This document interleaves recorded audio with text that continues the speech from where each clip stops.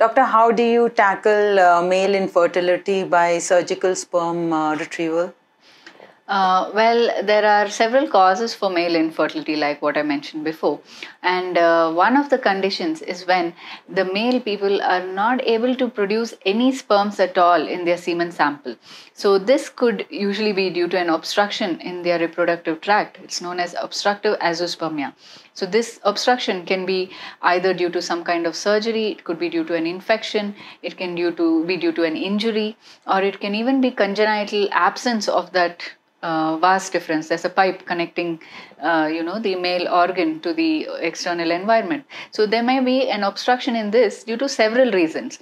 So because of this obstruction, the sperm is unable to reach the semen sample, and the semen sample does not show these sperms, and they suffer from infertility. So it is up to us to retrieve these sperms from the testis. So testis is the organ that produces the sperms, and they are stored in what is known as the epididymis, and then come out through the vas deferens. So when this vas deferens is blocked, we have to remove it surgically from either the testis or the epididymis. So there are several methods of doing this. So they're not exactly surgical methods, as in you will not need a cutting in each of these methods.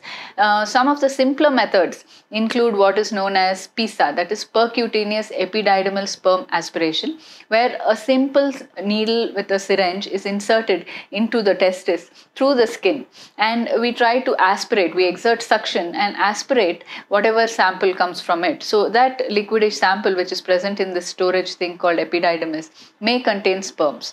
So if that fails, then we do TESA, that is, we try the same procedure on the testis. We put a needle with a syringe into the testis and try to aspirate and see if there are any sperms that are available in the testis. Now, if that fails, then we do what is known as TESE, that is testicular sperm extraction.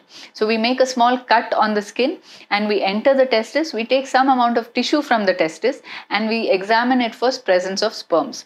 Sometimes this is done through what is known as MESA, that is microsurgical epididymal sperm aspiration. That is, the whole thing is done with the help of a microscope. So it kind of magnifies the entire procedure and helps us, do the procedure in a more accurate manner. So all these are surgical sperm retrieval methods. So these are very useful in extracting the sperm artificially, and then this sperm can be either processed and stored for future use, or we could use it immediately to inseminate the eggs of the woman if it is available already. Then apart from people who have a proper organic problem like what I said, sometimes people are just not able to perform sexually. So they're just not able to ejaculate and give a sperm sample. So they may have ejaculatory issues. So even in these kind of people, we can artificially retrieve these sperms through these various methods and use that to fertilize the egg and thereby result in a pregnancy. So they're very lucky that we have these methods now. In earlier days, if they were not able to produce sperms, all we could do was to use donor semen samples. So however, with the advent of these techniques, they have hope in using their own sperm to produce their own offspring.